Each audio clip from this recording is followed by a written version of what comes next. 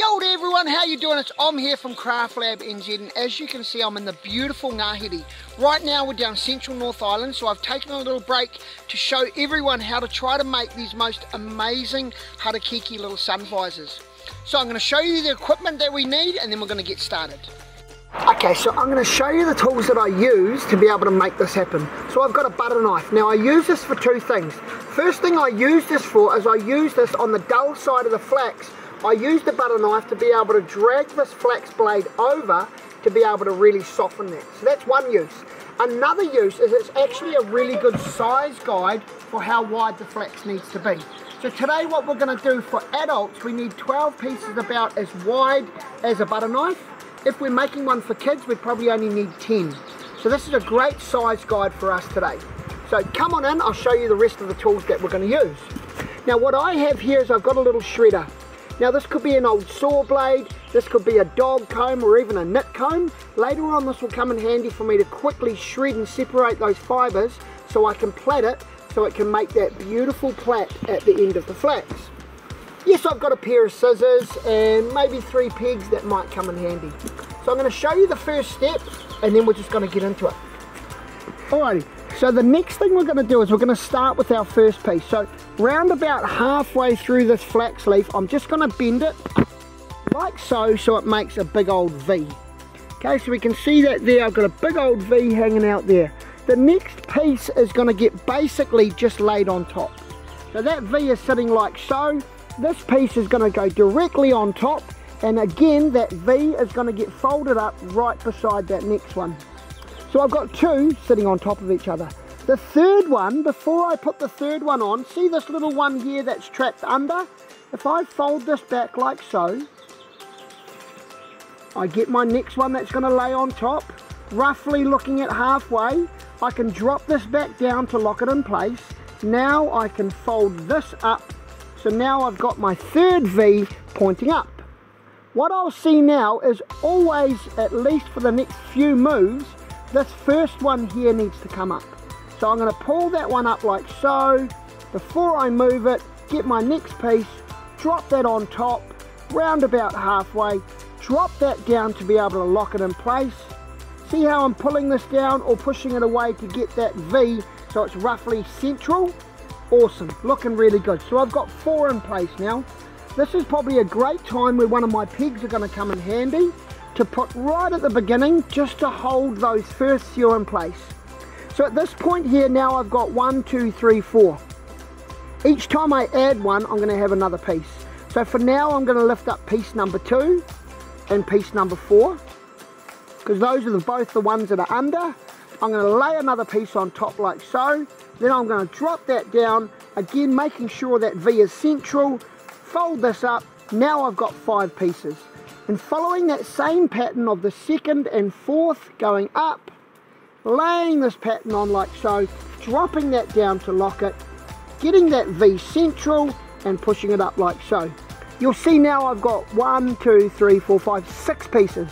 So what I can actually do is I can do the second, the fourth, and the 6th piece can all come under. So basically as many of those pieces that are under that can come up and lock that into place, the better. So the next clip you'll see this all together nice and tight. Okay, so what you'll see here is I've now got my awesome little pattern and I've got my nice little triangle, let's say. Along the way I ended up putting a piece up here to contain it and also out to the side. So the next step is deciding where I'm going to start finishing this off. Now a good indication is I can basically use the measurement of my fingers. So if I was to put my finger up here to hold it at the top at the peak, pretty much the span of my fingers, so somewhere along this line here is where I'd need to finish my flax off. So what we're going to do here is we're going to do something called a single lock off. Now if you haven't tried this, it's a really awesome way to extend your capability or your ways to be able to do different finishings for your flax. So what I'm going to do is I'm going to sort of roughly get that guide of, okay, across my fingers here. So I'm actually going to back this off a little bit. So with a single lock off, the way that works is I bring a piece back, okay, and then I grab a piece that's going up here and I actually fold that back like so, and then as I drop that down, that actually physically locks that piece off, which is pretty awesome.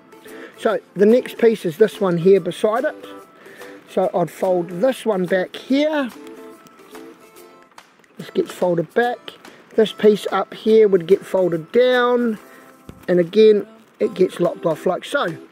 Finishing with this last piece here, this next one beside it here. So it's the second one down. This one comes back. We can see that we got one piece going over. We want it to go over actually, not only this one but this one. So this one can pop up here like so, and then that piece here will get pulled and folded down, and as I drop that back, that actually locks it off. So you can see I've got 1, 2, 3 locked off across the top now. What we're going to do is now we're going to concentrate on the side bit.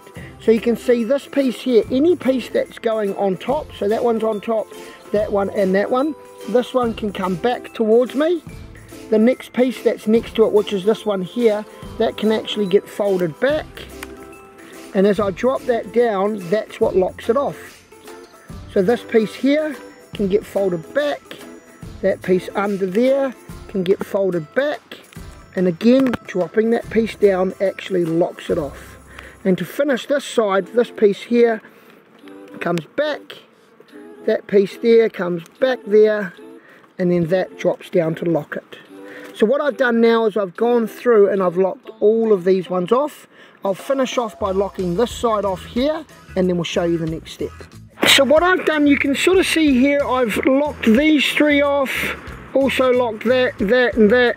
So all these ones that have been locked off here, you can sort of see they're only under 1 at the moment. So what I'm going to do with all of them is I'm just going to get the ends of these little pieces here, and I'm going to put them back and put them under 2. So I want every single one of them to not only be locked under 1, but if you have a little look here, I want that to go through here. And I pull that down, so now that's locked under 2 pieces. So I want to go through all of these ones that I've initially locked off and do that. And then what I want to do is I want to flip it over the other side and finish the other side off. So the next step will be me flipping it once I've locked these all off and just put them somewhere. I suppose that's the thing about this. There's no real rules to how this goes. It's a real experimental thing. But what I've discovered is the more places that you can put it, the more lock-offs you can do and slide it under, the stronger it's going to be, and then when you bend it, it won't fall apart. So we'll show you that next step. Alrighty, so now what I've done is I've finished off all that bottom side and I've flipped it over. So what you can see here is all these ones are kind of finishing under. So all I'm going to do is I've taken the scissors and I've gone through and given all the tops of them a little snip. So all I'm going to do is I'm just going to fold this back. Wherever this came from, I'm going to fold it back, and I just want to try and slide it under at least a couple. So you can see here, if I can slide that back, I can get that coming under 1 here. A little bit of a wiggle sometimes to get it through. Awesome. So that's finished through 1, but again, I definitely always want to go through at least 2 pieces. Choice as, so that's locked off through 2. Again, this next one here gets folded back, and again, just trying to fold it under a couple of pieces. So all this ends up finished off. Once I have slid it through and it's gone through a couple like this one going under 1 and 2, all I can do here is come through, snip that off to clean it up. And alrighty, so you can see now that I've finished this off and I've basically sort of got 3 pieces each side left. So this is where that little tool that's going to shred it, shred these fibres, is going to totally come in handy. So if I basically hold these fibres here and I pull that like so along this tool, I can shred all those fibres up. They don't need to be super fine, and again, you can use a knit comb for this. You can use an old saw blade or even a dog comb I know people use. So I'm just giving this a bit of a split up each side. So once I've separated those fibres and shred them all, now it's quite a simple process of basically just doing a 3-ply plait to bring them all together, to bring them all the way up to the top. So real simple plait like so, all the way to the top. And then we'll show you how to do that both sides and we'll finish those off. So once I've done my plait here, to finish it off, all I'm going to do is I'm going to find one of these long pieces that's left here, and I'm just going to wrap that around there a few times. And all that will do is that'll just sort of stop it from unwinding for a while, leave my finger in the way, put that little bit through there. So it's sort of a little half hitch there, a little knot, just to kind of hold that in place. Alright, so the last step, let's have a look up here.